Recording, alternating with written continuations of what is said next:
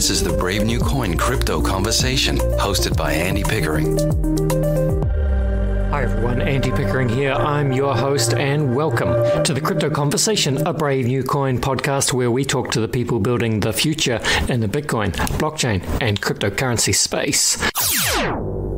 5 years ago, deep in a bear market, a group of traditional finance experts founded BitGet, and they've been building ever since. Now, with 20 million users worldwide, BitGet is committed to helping users trade smarter by providing a secure one-stop crypto investment solution with copy trading, future trading, and spot trading. Your security is their priority, and BitGet has one of the largest protection funds in the industry, with US $300 million to cover potential trader losses from unforeseen events that are not due to misconduct from the user or platform. BitGet wants to inspire everyone to embrace Web3, so if you're new to crypto, learn more at the BitGet Academy with free blockchain courses, crypto guides, cryptocurrency trading strategies, and more. Or for the experienced investor, trade smarter with daily access to institutional-grade crypto market intelligence and trends analysis with BitGet Research. I've put links to BitGet Research and the BitGet Academy in the show notes, so get amongst it or simply go to bitget.com. Thank you to BitGet, and now it is on with the show. And my guest today is Jeff Owens. Jeff Owens is a co-founder of Haven1, an EVM-compatible layer 1 blockchain designed to offer a secure, trusted environment to help drive the mass adoption of on-chain finance. We'll learn all about this today. Welcome to the show, Jeff. Thanks for having me, Andy. I appreciate it. Hey, it is a pleasure. Let's do what we do at the beginning of the show, Jeff. It'd be great if you could please introduce yourself. Love to hear a little bit about your personal and professional story and what you've been doing before you got involved with DeFi, Haven1, the Yield app, all that good stuff. Sure. Yeah. So I'm a background is in engineering and design. I actually had 2 degrees growing up. Built and scaled a couple of companies, including co-founding a few. Most recently, I was actually a co-founder of Coinbag, which is an institutional-grade digital asset management tool in the DeFi space. My journey into crypto started about 2015, end of 2015, and kind of just been dabbling in it for a long time. Been super interested in the space. I got into DeFi when it came out in 2020. Have been investing, advising, and then obviously building in the space for a while. And then I met Tim and the team over at Yield app in the past couple of years, and we've just been kind of figuring out, what are the next big things that are needed in the space, and that's ultimately how we ended up landing on Haven1. And so we decided to join forces with them. Coinbag is still running, but yeah, decided to join forces with them to build out Haven1 in the hopes of really bringing on that next phase of mass on-chain finance and Web3 adoption. Sounds very good. So let's just make the distinction then. Just give us the very brief, highlights of what Yield app is, and then we can transition into Haven1. Sure. Yeah. So Yield app is just a earn platform that's out there. So they also offer exchange services, OTC services, different things within the space today. They've been around for a few years now, kind of off the back of DeFi, and they offer both. They basically offer flat interest rates to customers, and this is then earned for customers through different centralized trading strategies as well as DeFi earn strategies.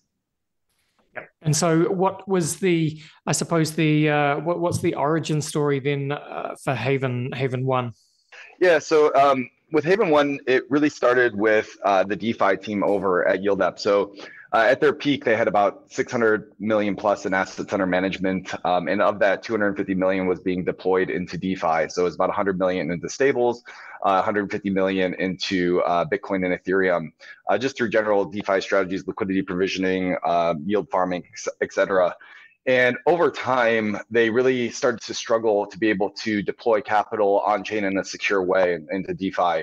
And so they had actually built this very robust risk-based model. The team there comes from a predictive analytics background.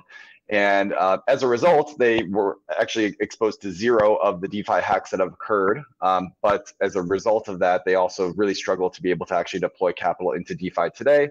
And this is around audits not being kept up to date. This is around just general lack of recourse on chain. So if there is a hack, it's really difficult to actually pull back or claw back the funds, which when you're looking to deploy that amount of money on chain, security is one of the most important things that's there. And so really the ethos of decentralization takes a different meaning when it comes to, I guess, institutional adoption of Web3. Yeah. And, in terms of Web3, I thought it was really interesting the way that you guys, it's on one of your blog posts, you talk about paving the path from Web 2.5 to, I guess, Web3 or on-chain finance with Haven1. And you talk about in the blog how, I guess, the current state of the internet is at a bit of a pit stop with, Web 2.5, right? Because the Web3 transition is going to be a little bit more challenging, a little bit more complex than the transition from Web 1 to Web 2, just because of the complexity involved. So maybe just put into context a little bit about, what you guys mean by that and how you're hoping to help ease that evolution from Web 2.5 to Web 3. Yeah, so I think when we look at the buildup of what is DeFi today, we were expecting to see the usability a little bit further along, and so if you look at the overall adoption of crypto today, depending on the stat that you look at, there's between 300 million to 425 million verified exchange users. And these are people that are actually holding crypto and showing that they have an appetite for crypto. When you actually look at the users that are active in Web3, this is looking at people that are actively doing an action over a 30-day period. It's less than 5 million users, but the actual wallet is about 20 to 25 million users. So that means that money has actually flowed into Web3, and then for some reason it's actually flowed out. And I think a lot of this comes down to kind of two big things, which is, and this comes from also a lot of research that we've done internally with the clients over at YieldApp. But number one is that the common thread is that Web3 or DeFi is too scammy. So the hacks that we see are at a whole different level of any other hack that we've seen, even compared to traditional finance, and they're very complex. And so as users coming in to interact with Web3 today, they're actually, every single interaction that they're doing, they're interacting with a basically financial contract, which is the smart contract. And that's a ton of power that's given to the developers, who really don't have any fiduciary responsibility to the user that they're interacting with. And so it creates this really weird dynamic that exists between the two. And so as a result of that, you see a lot of exploits that come out of this. So that's kind of the first thing.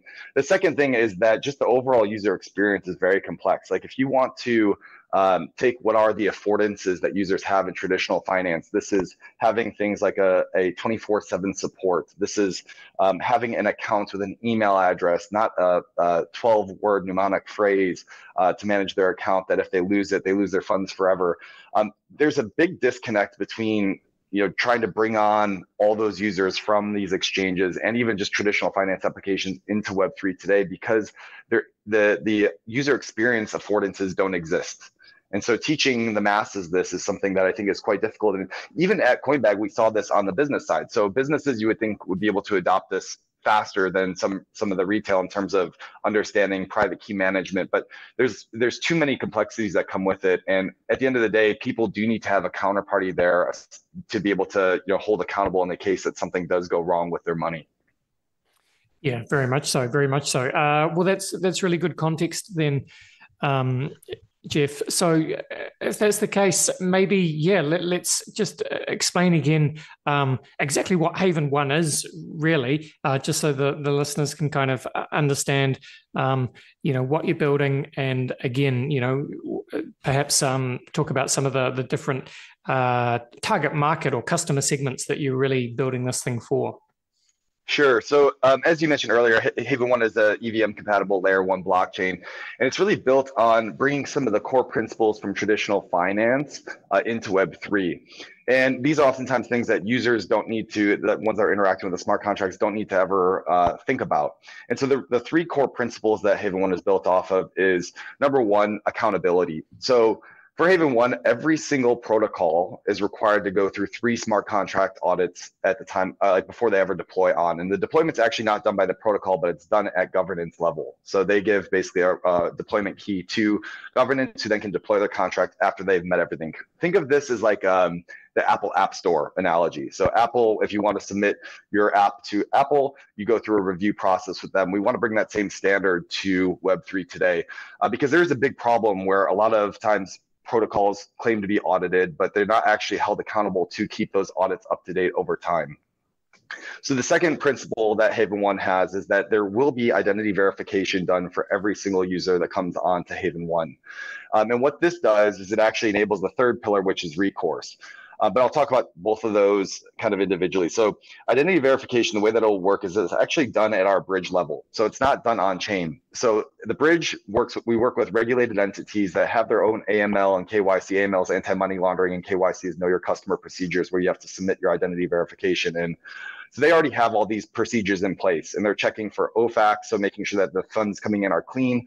And then what they do is they actually will mint an NFT, an anonymized NFT that's associated to that user's wallet on chain. So that will contain pieces of metadata like the country that the user comes from, the level of verification they've done, are they an accredited investor, are they a politically exposed individual? And then these are actually tools that become available to developers to create, let's say, a geofenced application on chain. So that's the identity verification. And then the third part of this is actually recourse. So recourse is probably one of the most important things that is not existing in DeFi today, which is that everything is permanent on chain as it stands today. And that's a big issue. And so with Haven1, because we know the counterparties through the bridge level, we can actually start to deploy certain types of recourse where if there is a hack that occurs, we know the actual counterparties that we're interacting with. And so we can go after them to make sure that the funds get returned back to the people that were not the fraudsters in this case.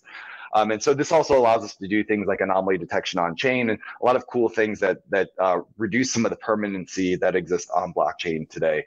And so, that's kind of a lot of information there, but at the end of the day, our target audience kind of falls into two buckets. So the first bucket is going to be the Web 2.5 users, as we were alluding to earlier. These are the people that are holding crypto today on an exchange or with a centralized product, and they're looking to potentially start to do self-custody themselves and be their own bank, so control their own funds. Because whether we like it or not today, if you have it with an exchange, no matter how reputable it is, you don't necessarily know that your funds are completely safe there.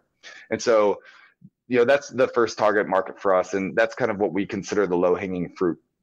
The second is we're actually working with several traditional finance companies that are offering, let's say, I'll give you an example. So there's a wealth management tool, and they're offering stocks, bonds, and ETFs to their clients today. And they want to tokenize all of those securities on chain. But in order for them as the underlying custodian to take on that risk of moving, of basically tapping into extra liquidity, having real-time settlements or instant settlements, they need to know that the network that they're building on adheres to their own internal risk standards. And so this is where the audits come in. This is where recourse comes in, because they can't be left there, with a bag of nothing if there is a hack that occurs on, a layer one blockchain that's out there. So that's really like the two target markets that we're going after. And then there is a third ancillary one, which I think most layer ones are targeting, which is just Web3 builders. So this is examples of some like tokenized T-bills. This is a big move or push that's been happening over the past 6 months. So it's a very interesting opportunity for them to come in and build on top of Haven1 because of those security frameworks. We're looking at other like DeFi funds that are out there looking to deploy capital. We're talking 100 million plus funds looking to deploy capital in a more secure way and still offer their clients interest. Those are the Web3 builders that we're looking for as well. Yeah, some fascinating ideas in there actually, Jeff. So what I'm hearing is, with Haven1, you kind of building a platform that combines, I guess, some of the guardrails, if you like, of more traditional finance or Web2, but with, of course, the added functionality and, freedom to transact that DeFi represents. Of course, Jeff, look, I'm sure you'd be only too well aware that there would be a certain segment of, let's just say, blockchain maxis or freedom maxis that are going to hear, when you talk about the need for identity, whether or not it's, full KYC, but kind of identity goes against, it's not necessarily what a lot of DeFi maximalists would want to see. And this idea of the kind of the App Store analogy that you used as well. I love that. I mean, it's great for protecting people, protecting the average user, which is the vast majority of, when the next adoption wave happens, most of those people do need a little bit of protection because of all the scams and et cetera, et cetera. But what do you kind of say to the hardcore DeFi guys that want everything to remain, I guess, a little bit Wild West is the easy way to say it? Yeah, it's a great thing, and it's a great question. And frankly speaking, I am one of those people. So it's like building an application like this is a little bit counterintuitive, especially when I talk to my network of people. But I think at the end of the day, there are already hundreds of these solutions out there for people like myself or the DeFi degens that exist. Yes. And so this is really not targeting those people. And we actually oftentimes say that we're very complementary to those products, where there needs to be this bridge that sits in between, and bridge is maybe a bad term, but there needs to be a solution that sits in between these, which allows people to think of it as like DeFi or on-chain finance with training wheels. That's kind of what Haven1 is meant to be. Like, if you want to go full on Wild West, if we're going to use that term, you have that capability. And so, I think it's kind of bridging that gap that isn't being solved today by a lot of solutions that are already existing. Yeah, and I think that's very well said. And I think you're exactly right, because really, you and I, Jeff, we both know if we are to scale out the adoption of DeFi protocols to even small amounts of the mainstream, then I think, what did you say, DeFi with training wheels? That's a great way of putting it. And these kind of products are very much needed, aren't they? Very much so. And, I think it ironically goes into a lot of businesses, like when we're talking about like, how do you really bring on a significant amount of TVL into blockchain? And this actually comes into the tokenization of assets. And what people don't understand is, as the custodian, like, in order to have a tokenization of assets, you need to have an underlying custodian. And that underlying custodian is the one that's taking on all of the risk when there's no recourse on chain. And so, it's not just solving necessarily like the retail that wants to move from an exchange into on-chain finance, but it's also trying to bridge the gap between the businesses that are looking to move a significant amount of real-world assets onto the blockchain.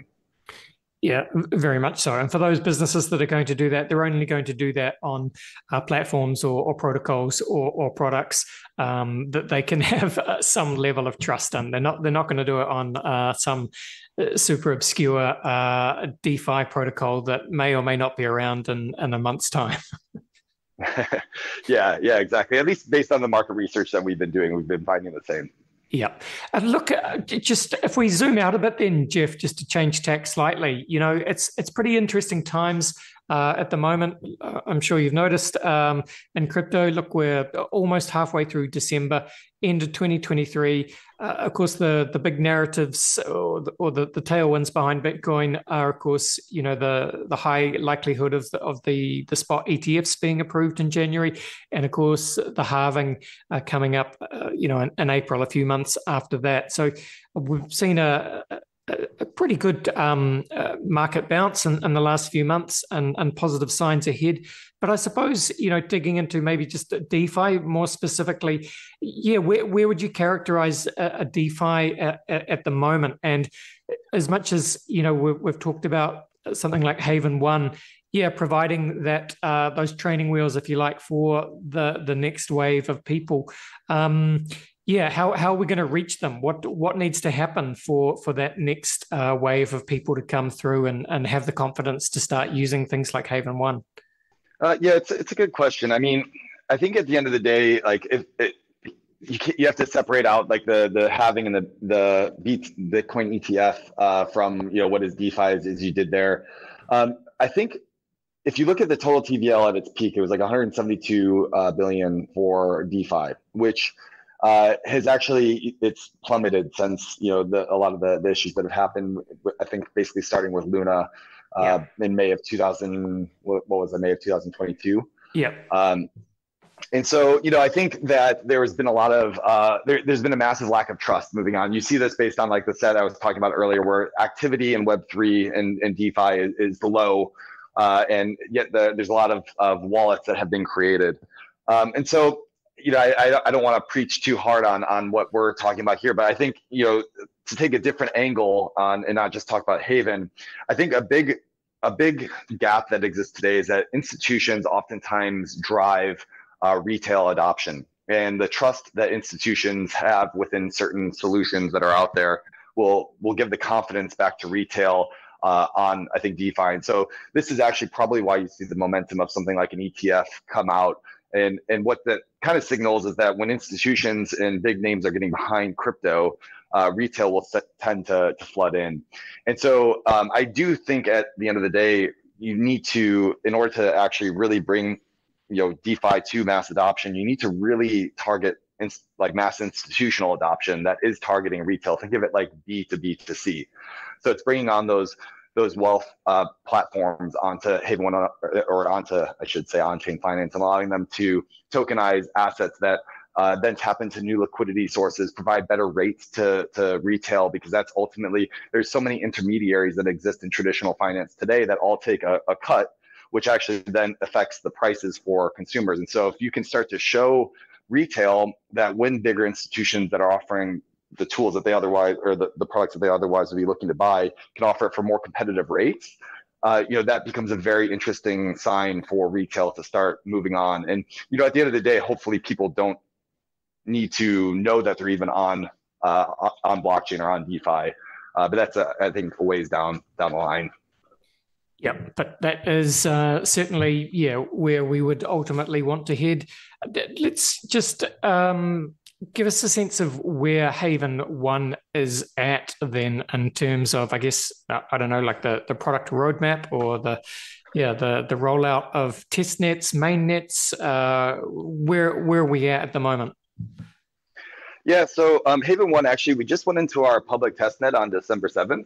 So we do have a wait list to join. So anybody that wants to go and check it out can go join the wait list. And the earlier you join for our wait list, the more incentives that you can earn with our airdrops. But within the actual public testnet, we'll probably have a 4 to 6 month period in between where we're testing and learning based on market feedback, bringing on developers, working closely with our strategic validators.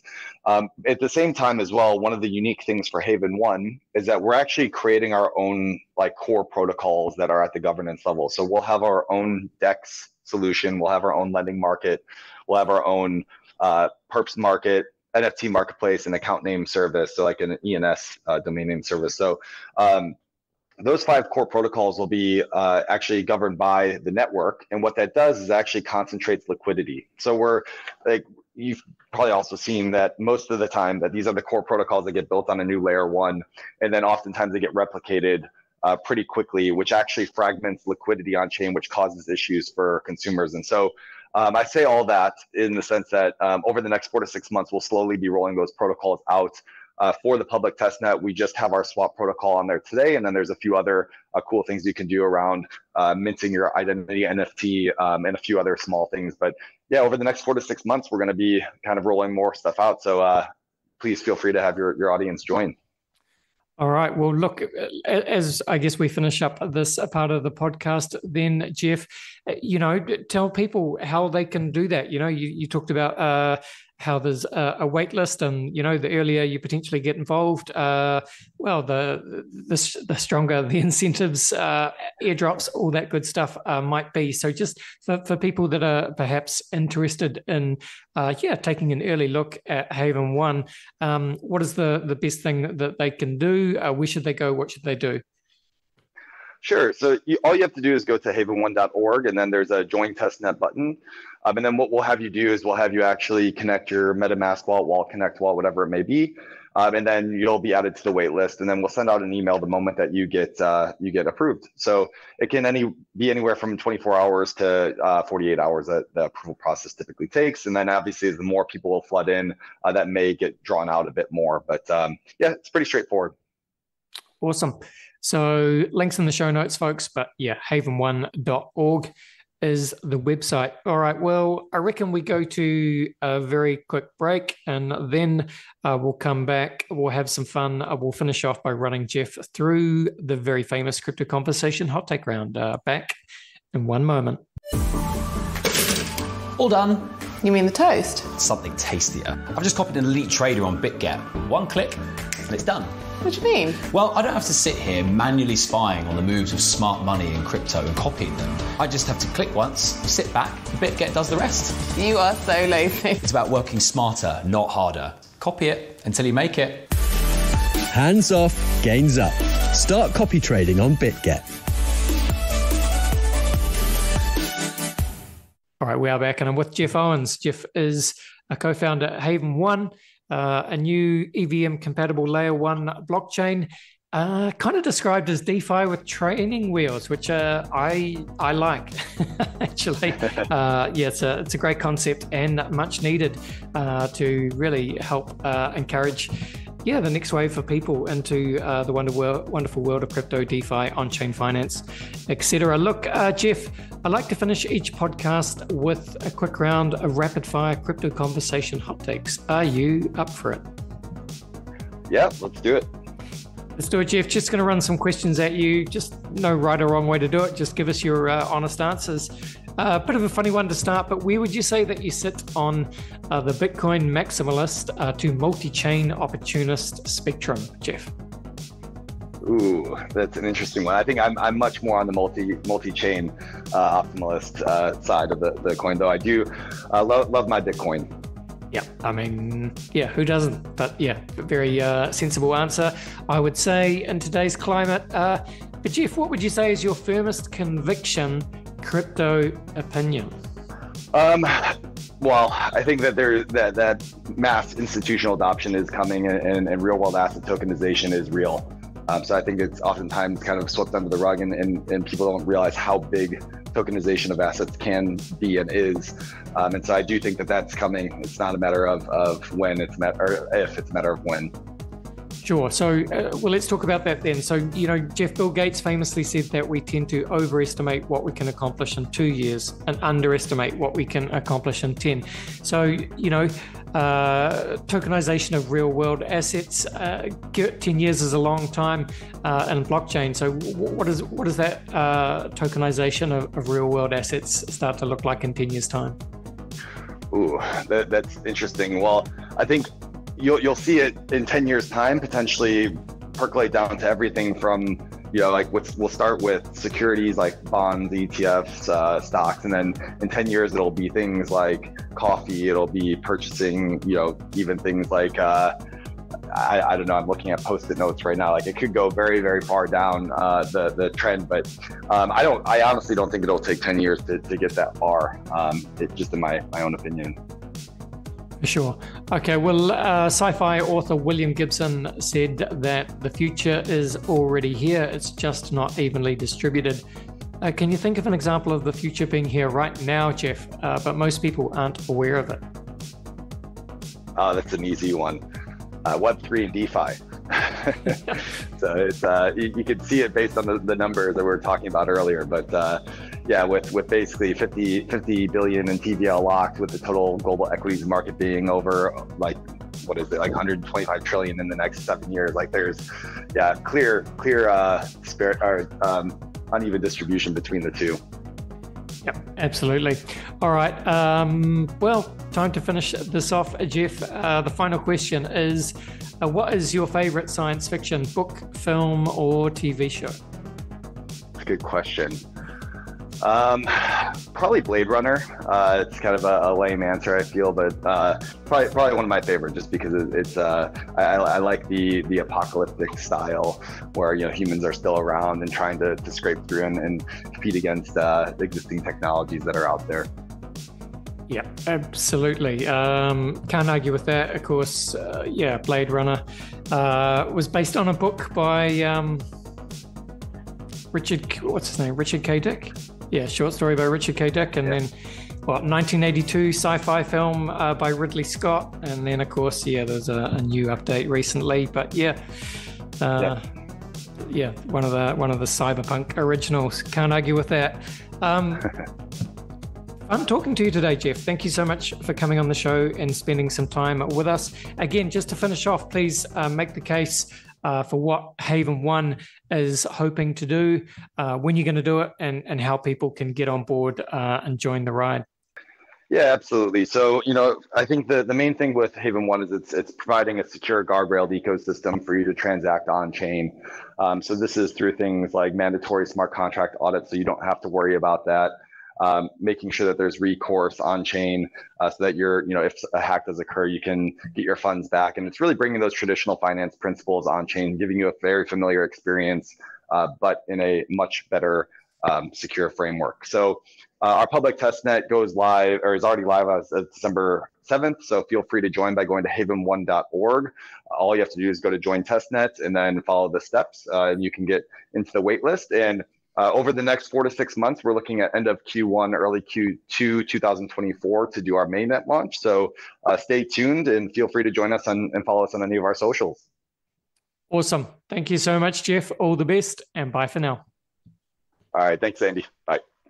All right, there you go. That was Jeff from Haven1. I mean, yeah, lots of things, but it boils down to DeFi with training wheels.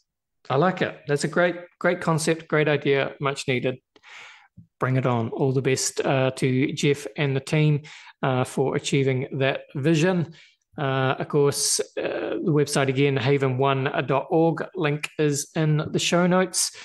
Do get amongst it. And yeah, Blade Runner. Of course, Blade Runner's a classic. And yeah, I was reaching for Philip K. Dick. Is that what I said? Philip K. Dick is the author, of course, the short story that he wrote back in 1968, Do Androids Dream of Electric Sheep? Which was the inspiration for Blade Runner, but Do Androids Dream of Electric Sheep? Yeah, dystopian sci-fi novel from 1968 set in post-apocalyptic San Francisco. The main plot, of course, follows Rick Deckard, a bounty hunter who has to retire 6 escaped Nexus 6 model androids. Yeah, great stuff. Blade Runner. All right, well, thank you, Jeff, for, bringing Blade Runner to us on today's show. Some abstract facts from me. All right, better finish this off, folks. We've reached the end of another show, so thank you for listening. Thank you to Jeff and the team at Haven1. But that is it for today. Please make sure you're subscribed to the Crypto Conversation on whatever podcast app you are using. But it's bye for now. Thanks, team. This was the Crypto Conversation for Brave New Coin. See ya.